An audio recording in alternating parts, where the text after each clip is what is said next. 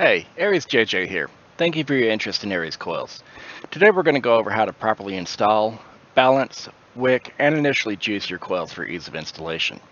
Now we already have our tools already laid out over on the build station, and we'll cover those and any potential issues that may come up during the installation process. Please note that this video is unedited and uncut, so you can see any issues as they come up firsthand, and how to adjust and accommodate for those issues as they arise. So let's go ahead and head on down to the build station and we'll get started. Now, first and foremost, you're going to need your mod and your RDA. In this case, I'm using a Twisted Messes Gold AF, but a RTA or RDTA are also acceptable as the installations are similar. The mod that we have today is the RX23 that has a bottom cutoff of 0.1 ohms. Now, this will come in especially crucial if you're using something like the Anarchist or the stainless steel coils, as all of my coils ohm out much lower than the final product until they're balanced out. Next, we need the appropriate tool to tighten down the leads. In my case, I'm using a hex driver, but yours may require a screwdriver. If you have access to a coil master with a 2.5 or a 3 millimeter mandrel, that will come in especially handy for adjusting and tweaking the coils as it comes up. If you don't, if you have access to a precision screwdriver set, those will work in a pinch. Ceramic tweezers also make for an easier installation to work out any hot spots, but are not absolutely necessary.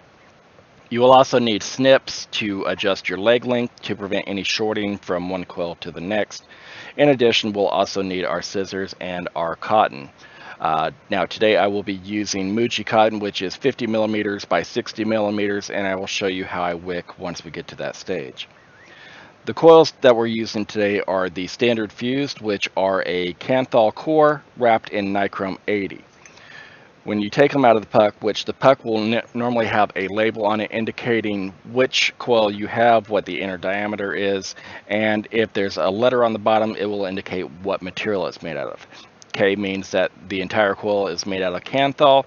A and 80 means that the cores are Anarchist 80, 26 gauge. SS stands for stainless steel all the way throughout the coil, and if there's nothing at the bottom, no letter indication, that means that it's a standard set with Kanthal cores wrapped in nichrome 80. You'll notice that I have left the legs intentionally long on these coils, and that is to allow the opportunity to add an extra wrap if you see fit. Now, I will be using these coils as is for this installation. So let's go ahead and get these extra tools out of the way that we're not going to be using right off the bat and get started.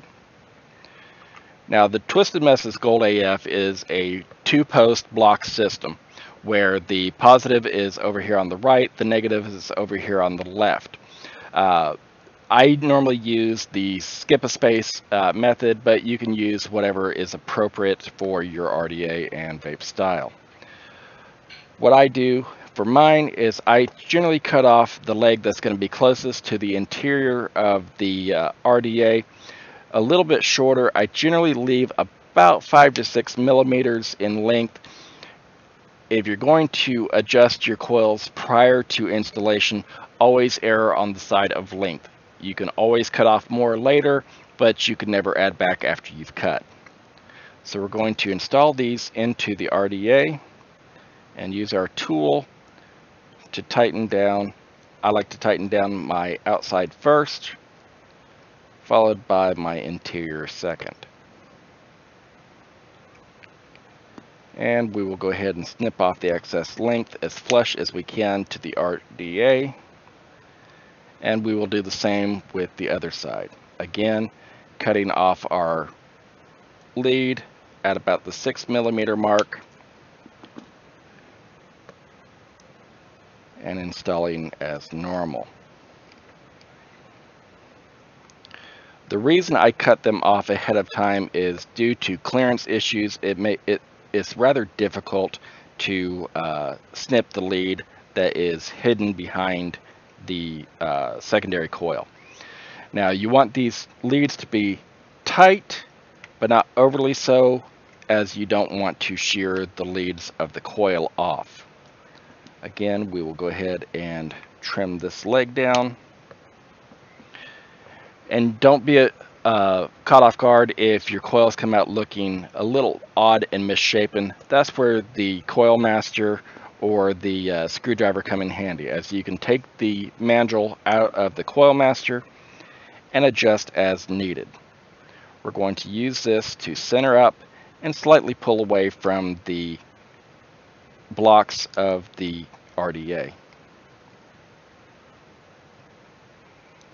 Once we've accomplished that, we're going to start the balancing process. Keep your mandrel or screwdriver close by, as it will be instrumental in the leveling process. Now, your coil may ask you if it's a new coil. Obviously, it's going to be a new coil, so you're going to tell it yes. Now, this particular model does not ask that, but we see right now that this is ohming in at a 0.11 ohm. Note, this is not the final ohm level of this coil set. This coil set in particular will average between 0.2 and 0.22. And I will show you how to get that process. So we're going to start off by slowly pulsing our coils. Now, most people would have you adjust as you work your way through to work out any hot spots. I found ideally that if you just keep pulsing, the heat will gradually work its way across the entire length of the coil. And if you adjust it all at once, you can see that the coil is starting to heat all the way across now. It's still glowing much brighter on this outer edge, but it is starting to heat all the way across with hot spots in there. Don't let these be alarming to you. Now that we've got it heated all the way across, we're going to simply take our mandrel, give it a little wiggle on both sides, just put it in, wiggle, and pull it right back out. Blow on it to cool it off just a little bit, and it should be glowing fairly evenly all the way across. Now we can see that this one's not quite there yet. This is where the ceramic tweezers come in handy, because we can recrimp on both sides and brush out any hot spots. So let's give this a blow to cool it off real quick and do it one final check, and we can see that for the most part it's glowing evenly. Give it one more little wiggle.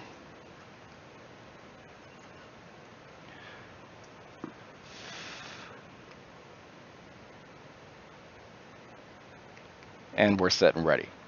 Now, always leave your RDA to cool just a little bit before you actually begin your wicking process, because you don't want to scorch your cotton the moment you stick it in.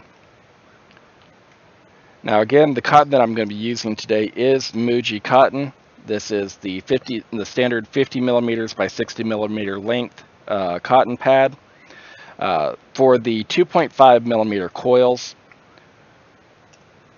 1/4 of the pad is adequate per coil. Now, one thing that I did not cover during that installation, because the issue did not arise, a lot of coils, or a lot of mods, as I said, have a 0.1 ohm cutoff for them.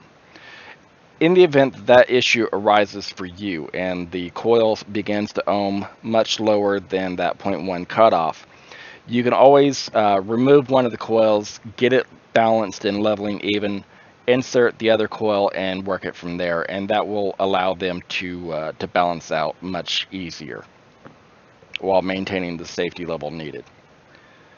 With my cotton, I'm going to peel off this outer matted layer.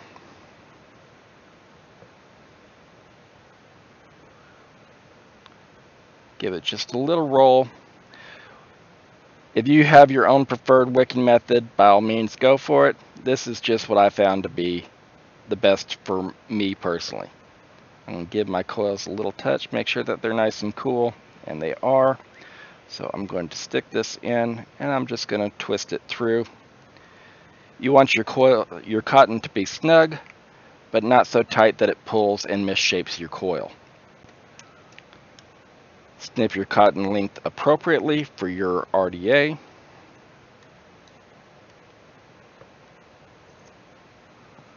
And repeat for the other side.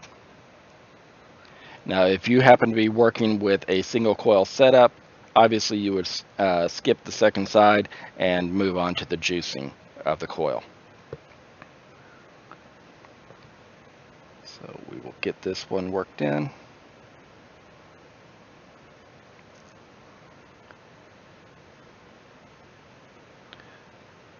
Pull it on through.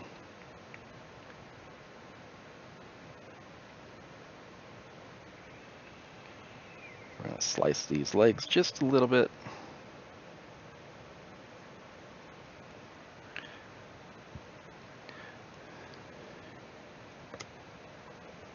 Okay. And then we're just going to take a small screwdriver or ceramic tweezers, whatever you have handy, and we're just going to tuck the cotton down inside. Make sure that you leave plenty of airflow room underneath the bottom of the coil on both sides, as it allows the coil more optimal cooling and heating properties. So you can see that we have plenty of clearance underneath the coil on both sides. That is what you're looking for. And now this is ready to juice up and go.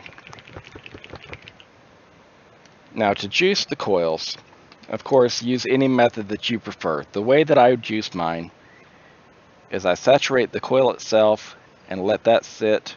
I do that on both sides. And then I go through and I juice up the wick legs.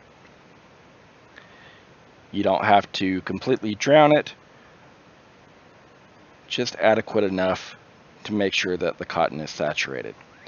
Pulse it a few times to let that cotton in the middle of the coil get adequately juiced by going through and replacing, and just do this a few times.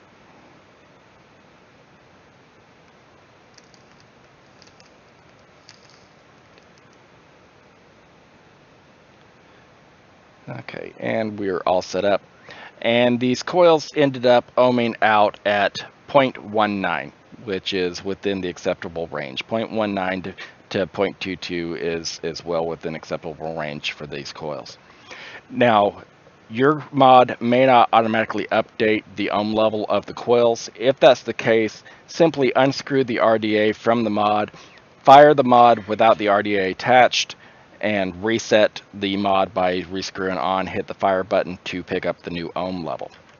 So let's go ahead and take this back up to the face cam and we will go from there.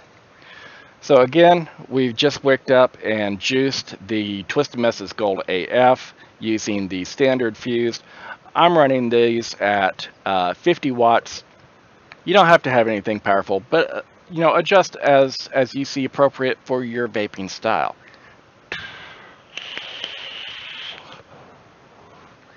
And that's an amazing vape. I'm going to go ahead and pump this up. I now have it at 80 watts.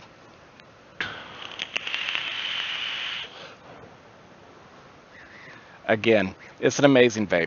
It all comes down to how you want to vape your juice on your mod with your coils. Thank you again for your interest in Aries coils. I hope that you enjoy using them as much as I enjoy making them. As always, be safe in your vaping adventure by practicing battery safety and mod safety. Above all else, make sure to enjoy your vaping experience to the fullest. It's not what you vape, it's how you vape. On that note, have a good one. Bye.